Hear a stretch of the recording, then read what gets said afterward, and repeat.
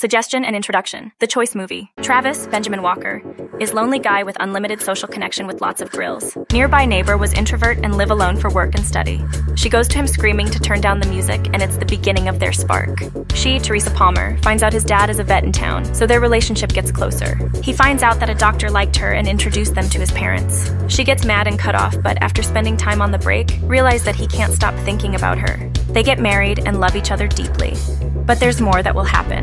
They have a time-to-time date in the restaurant to celebrate their love, but he gets late. She gets mad because he didn't answer, so she decides to leave. On her way, she had an accident and goes into a coma. Doctors after months were regretting it, but he can't stop connecting with her.